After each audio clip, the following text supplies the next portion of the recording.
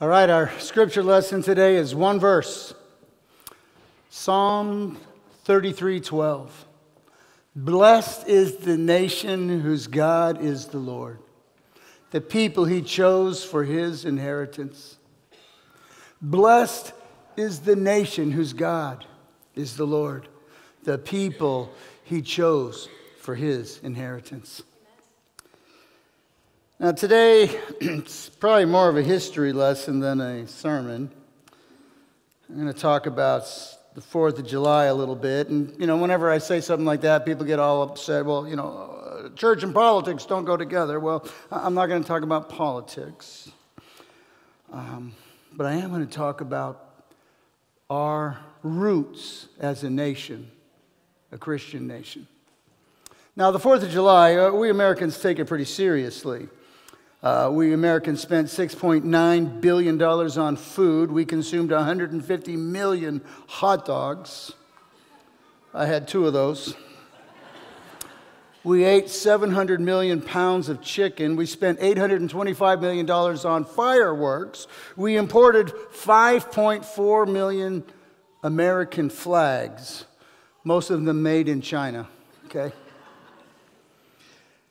Blessed is the nation whose God is the Lord.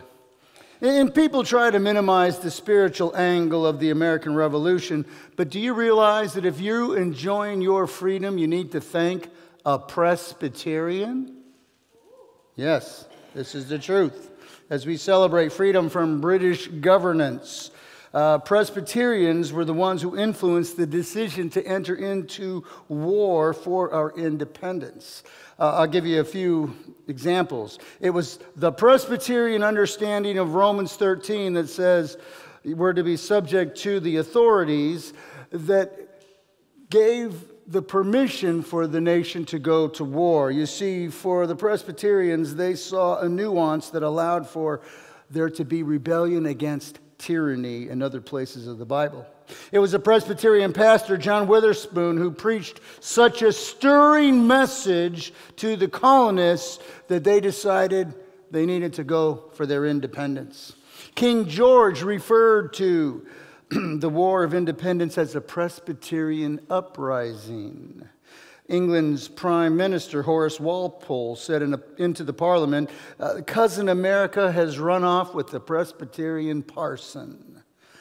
Lorraine Botner, who wrote Calvinism in America, said the Revolution of 1776, so far as it was affected by religion, was a Presbyterian measure. So intense and universal and aggressive were the Presbyterians in their zeal for liberty.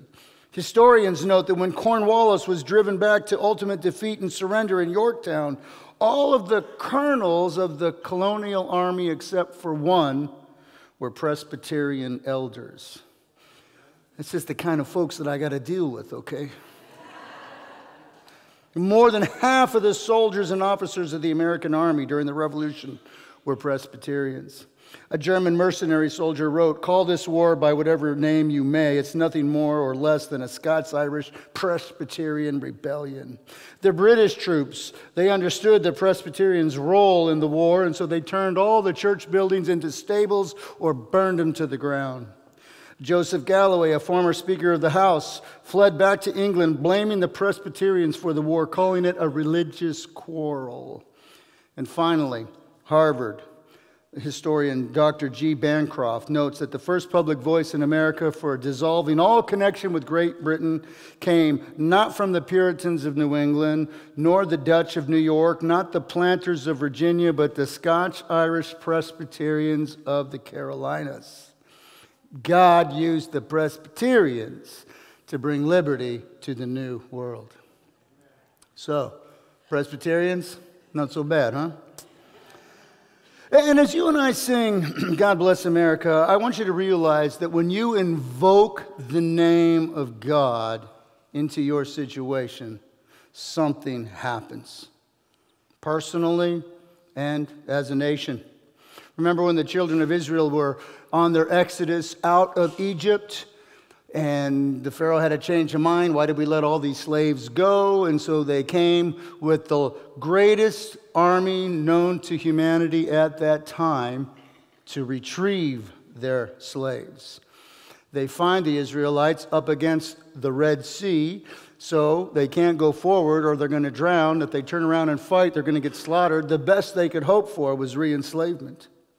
It was a similar situation during July 1776. You see, the colonial population is outnumbered 3-1 by England. The army of the colonists never had more than 17,000 soldiers. The British had 50,000 trained, hardened soldiers.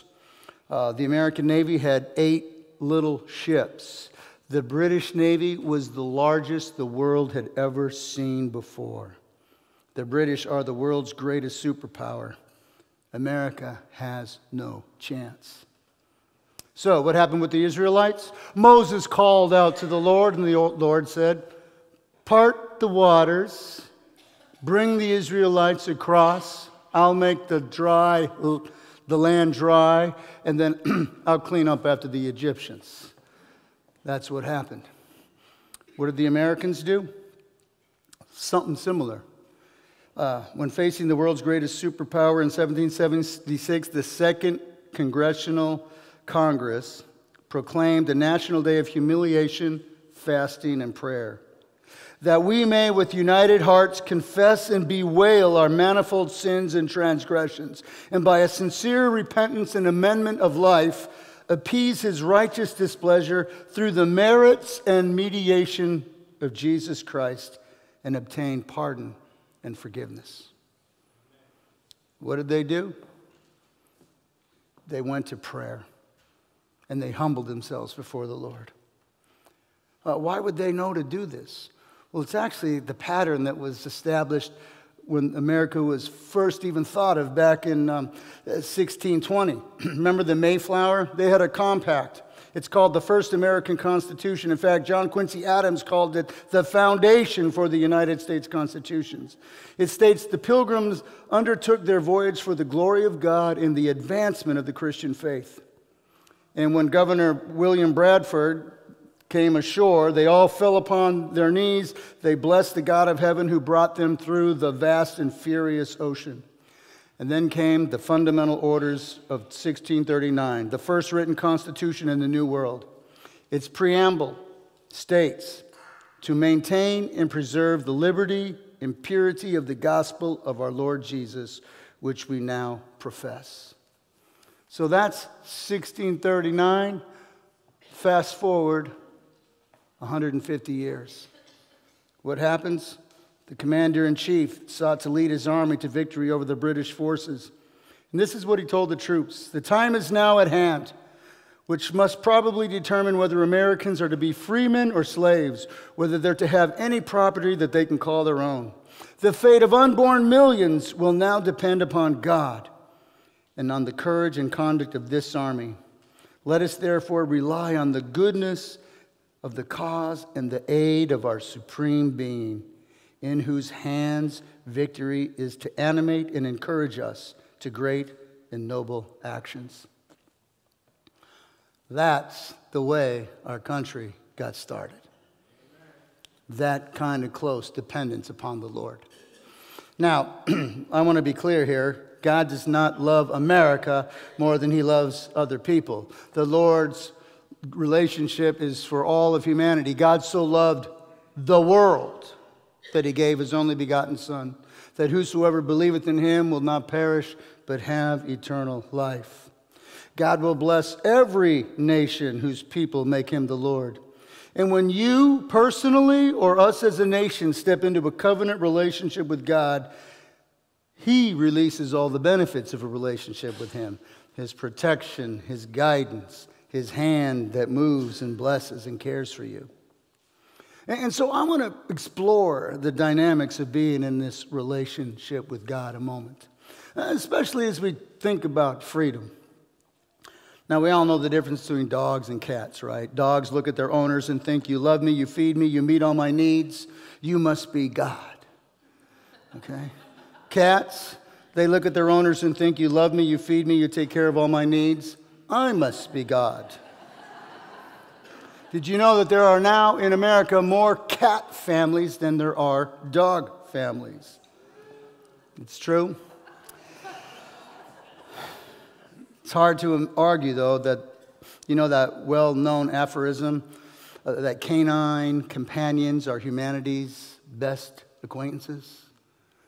That's the politically correct way of saying dogs are man's best friends, okay? British theologian C.S. Lewis, he adored dogs, and he once made the observation about the boundaries we place on the lives of our pets. Dogs are not allowed to put their paws on the dining room table. They're forbidden to chase the neighbor's cat, search for morsels in the garbage can, or launch a frontal assault at the letter carrier. They're not permitted to use the dining room as an emergency latrine. They're not to offer their fur as a resort for ticks and fleas. On a soggy day, a dog will be scolded for shaking water and mud on everything in sight. But those are things that dogs do naturally. Doesn't it seem cruel and unusual to invite an animal into our house and then impose standards and rules that conflict with its very nature? You see, if dogs had the capacity, could you imagine if they could imagine a life they'd love to live? Wouldn't it be just running freely without any fences, never having to be accountable or come when they're called, do whatever they want, whenever they want, wherever they want? You know, we think of freedom in those terms. They wouldn't have to go to vets and wear the cone of shame anymore either, okay? And maybe we should start a canine liberation movement. Not so fast, says Lewis. It's true a dog who is on his own is free. He's free to experience the unpredictability of a daily existence when there's no guarantee of food, shelter, health, or companionship. Such freedom is exceedingly risky and expensive. An untrained mutt who's been welcomed into the caring family, it does indeed forfeit some of its liberty, but the trade-offs are impressive. A dog who lives within the rules of the house gets to take naps by the fireplace, go for rides in the car, receive occasional scraps from the table, and best of all, sleep in your beds as trusted friends. I mean, life doesn't get any better than that. Little Boaz, he curls up underneath the arch of my foot every night, okay? You know, we think of freedom in terms of whatever we want to do. That's the cornerstone of a happy life. But freedom without boundaries, it's actually highly overrated. Make no mistake about it, when you surrender your heart to Jesus Christ, you're going to be subjected to a new set of boundaries on your life that from one perspective looks restrictive and actually gets ridiculed by the non-believer. I mean, why should you give up your freedom to plot revenge against the person who wounded you? Or cut corners on your expense reports, or follow your sexual impulses wherever they lead? Why should you not be free to do whatever you want to do? And the answer is the things people naturally do have never had the capacity to bring about the joy that they advertise. You see, when you become a member of God's family, it opens up a world of privileges and opportunities that most of us would never have allowed ourselves to imagine. The fact that you can fix your broken relationships, that you can have peace within yourself, that you can see the hand of God move within your life, that you have a joy that's not dependent upon your circumstances, a peace that's there regardless of what's going on. So many of the benefits that are yours. You know, we think in terms of freedom being the right to do whatever we want, but the freedom that Jesus brings is this. You now have freedom not to do what the natural sinful self would normally do. Normally, you would hold a grudge and indulge yourself and not care about other people. But then he comes along and lifts you to a higher form of freedom that brings so many more benefits into your life. You know, we give up the freedom to do just anything in order to experience the freedom of what we've always wanted in our hearts. See, God knows what we want and what we need. You know, we may not get to live a dog's life, but that doesn't mean, spiritually speaking, that we have to end up in the dog's house, okay? You know, last month, speaking of freedom, it was Juneteenth.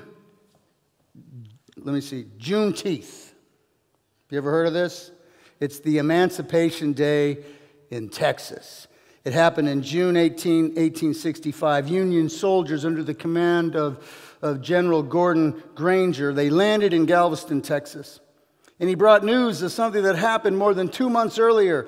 The Confederate General Robert E. Lee surrendered his troops, and the Civil War was officially over. Now, the next day, General Gordon read aloud a statement called General Order Number 3. The people of Texas are informed in accordance with the proclamation from the Executive of the United States that all slaves are free. This involves an absolute equality of personal rights and rights of property between former masters and slaves. You have to realize when this statement was made, there were 250,000 slaves in Texas. And until that moment, the citizens of Galveston had no idea that the declaration had been made, no clue even that the president had been executed earlier in the spring. And I tell you this because it brings an important truth forth. What good is good news if we haven't heard it? Okay, the Emancipation Proclamation actually occurred on January 1, 1863. 2.5 years later, these people didn't know anything about it. And I wonder how many people are going through life unaware that Jesus has removed the power of sin over their lives. And they continue to live their daily existence under that domination of sin and Satan's rule. And there's news available to them. There's an agenda that's free. God's love that's been extended to them. And friends, God's amazing grace, I want you to understand just how amazing it is. There's nothing we can do to make him love us more, and there's nothing we can do to make him love us less. It's important that you hear this, because how many times we, get into that bad frame of mind, bad behavior, bad season in life, and we're, oh boy, I'm going to be cast into the fires of hell. Actually, no, you're not.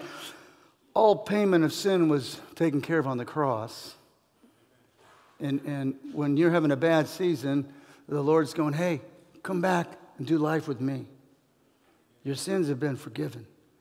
But why do you subject yourself to all this sinfulness that's just going to destroy the inside of you and everybody around you? See, when you give your life to Jesus Christ, he grabs a hold of you with a grip that will never let you go.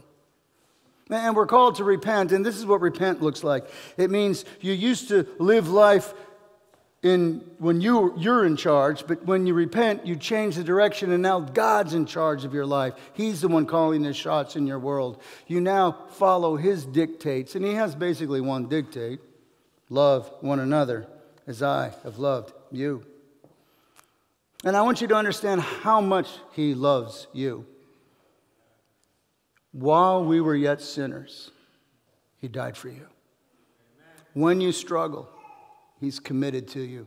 He's placed his very spirit within you so that you're never apart from his guidance, his activation, his love for you.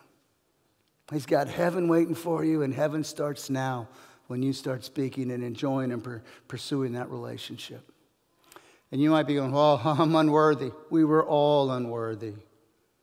And even Moses, meeting with the Lord face to face in the tent at the end of his life, makes a mistake. Okay? It's not based on sin management or behavior modification. It's all based on how much God loves you. Ephesians 2:8. Okay, you have been saved by grace through faith, not of yourselves. It is a gift from God. And here's the deal. Notice when the soldiers arrived in Texas with this good news, that freedom just isn't something that happens by force of arms.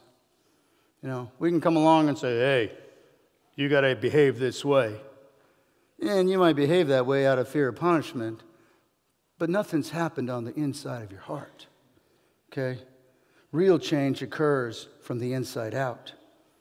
The Union soldiers, they came with the Emancipation Proclamation. But, this news, it started in motion something very important, that everyone is equal and everyone has a right before the Lord to pursue life, liberty, and the pursuit of happiness. But here's the deal. Not everybody feels that way.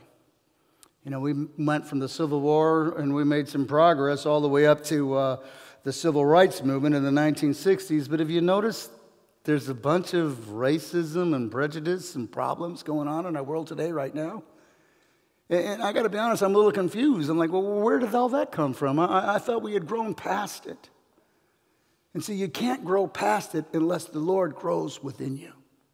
It's when He gets a hold of your heart that things start to change. Yesterday, I'm driving down the road with my son, and the people in front of me, they throw their trash out on the window. And I start to get an attitude.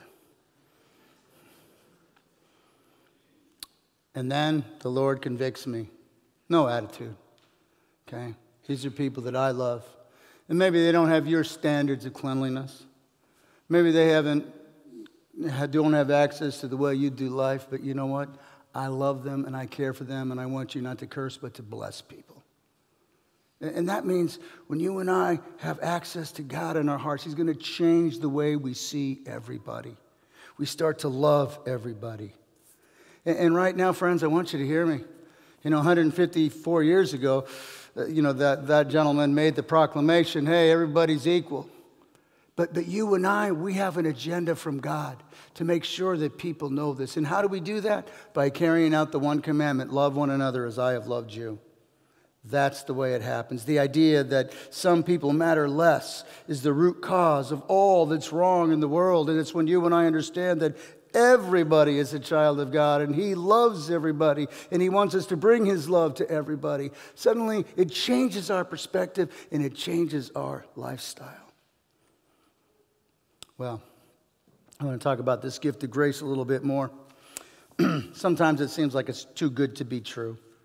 I mean, if you were to take a look at all the sins in your life and compare it to the gift that's been offered, I think most of us would go, I'm not worthy of that gift. And you're right, you're not. But guess what? It's not based on your worth, it's based on God's love for you. And this gift that's too good to be true, it's true. I'm going to give an example of a gift that was too good to be true.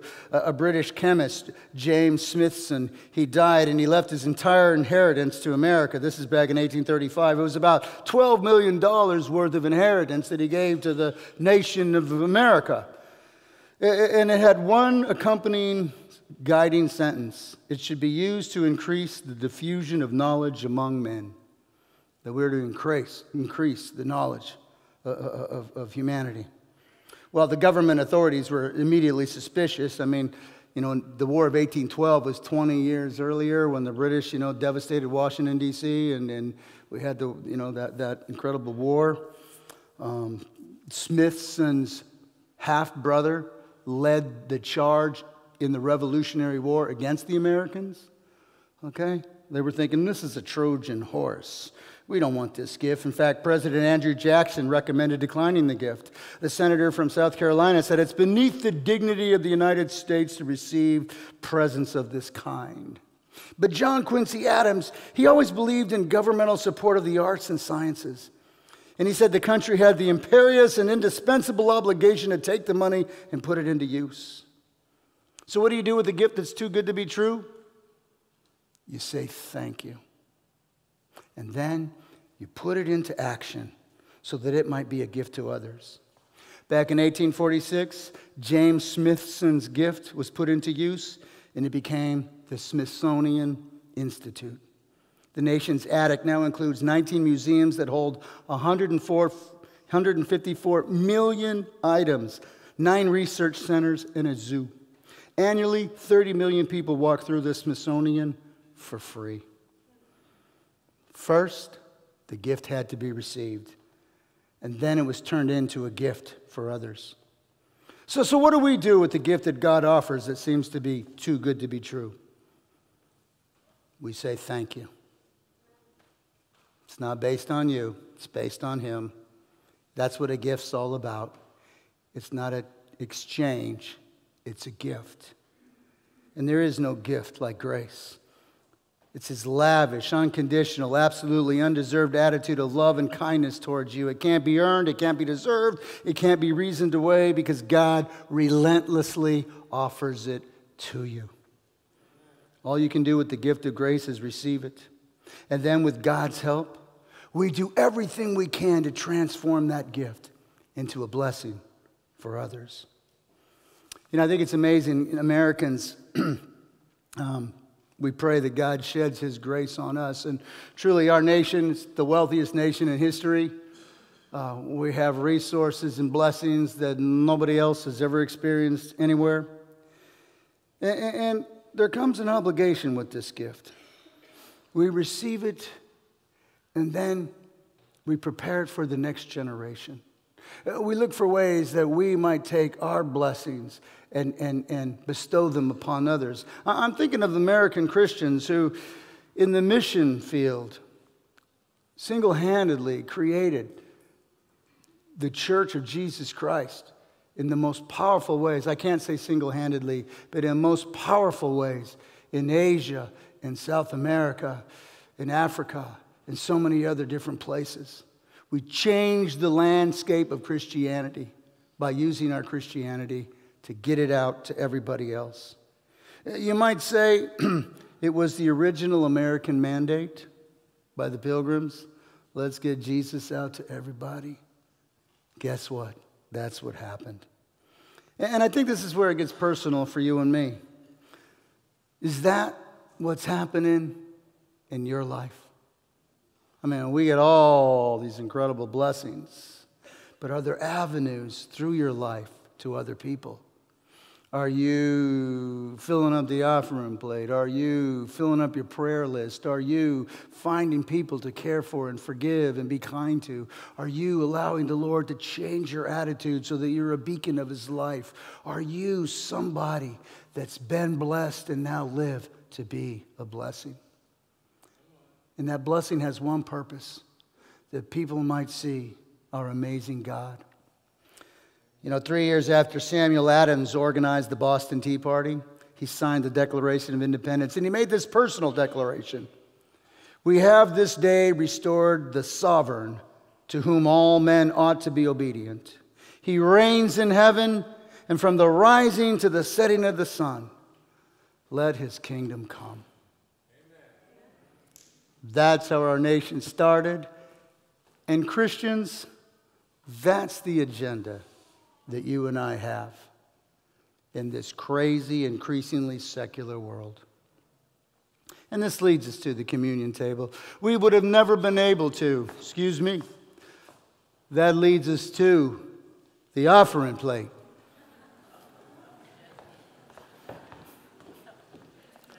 Good save. All right. Last week, and I love this week, as we talk about freedom, all of the freedom that we have is built upon foundations that have been laid for us. In the scripture, the foundations we talked about last week were the foundation of evangelism or reaching the lost, teaching and integrity to the scriptures, the presence, abiding in the presence of the Lord, and caring for the needs of the community. All of those things are made possible by this thing called generosity. Generosity is the very thing that kills cynicism, skepticism, and selfishness in our lives. Now, I know that none of you ever struggle with any of those things at all. So let me just talk about me. Whenever I'm feeling the slightest bit selfish or cynical or skeptical or any of that shows up in my heart, I find moving in the opposite spirit combats those things. Generosity is that intentional, purposeful action of the heart that says to God, I trust you. And what it does is it points a mocking finger in the face of selfishness in your own heart, saying, you won't master me. And I would say this, that making generosity a part of your worship time each week will reinforce everything that pours out of this pulpit, everything that pours out in these sermons and these messages. It's almost like this is a time where I go, I want everything that was talked about and spoken about today to be reinforced in my life. And so this is the way that I sow back into that. I want to encourage you to introduce generosity as a part of your worship experience every single week. And some of you may find it to be the most powerful and inspirational part of this entire time that we're together each week, because it does something inside. It does something to your heart. My prayer is that you would find that it is more blessed to give than to receive. And the only way you can even experience that is in exhibiting generosity. There's a number of ways that you can give here today. And then the offering envelopes that are in front of you is always an effective way. But if you look at the screen behind me, there's a number up there, 407-680-1872. You can text the amount you want to give to that number, and that's one of the easiest ways to do it. Let me read a scripture for you today. Proverbs chapter 11, verse 24 says, "There are those who scatter and yet increase all the more." In other words, you give and you find that you're in a place of receiving. And then there are those who withhold what is justly due, and it results in only want. In other words, you try to hoard, and then you never have enough. The promise of the scriptures goes like this: a generous man will be prosperous. A generous man will be prosperous. We've been blessed to be a blessing and to live our lives advancing the kingdom of God all over the earth, so that the gospel reach farther than we have time to go. Pray with me today. Father, I thank you for this time of worship. Lord, that everything that we've learned and heard of today, the history that's been passed down to us today, would be reinforced by us sending dollars forth as soldiers into the kingdom of God to accomplish your purposes all over the earth. And Lord, today I pray that you would bless each and every person in this room. God, would you prosper them so that they might have everything necessary to be the blessing that they know they want to be. God, today in our giving, we say we trust you and we love you. Thank you, Jesus. Amen.